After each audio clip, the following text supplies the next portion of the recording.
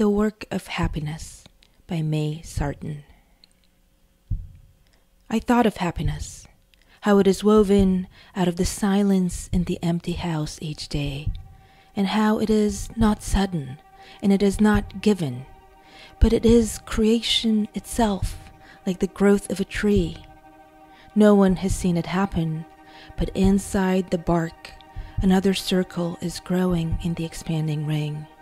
No one has heard the root go deeper in the dark, but the tree is lifted by this inward work, and its plumes shine, and its leaves are glittering.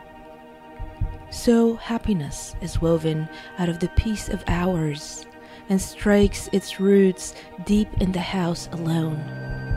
The old chest in the corner, cool waxed floors, white curtains softly and continually blown as the free air moves quietly about the room. A shelf of books, a table, and the whitewashed wall, these are the dear, familiar gods of home, and here the work of faith can best be done.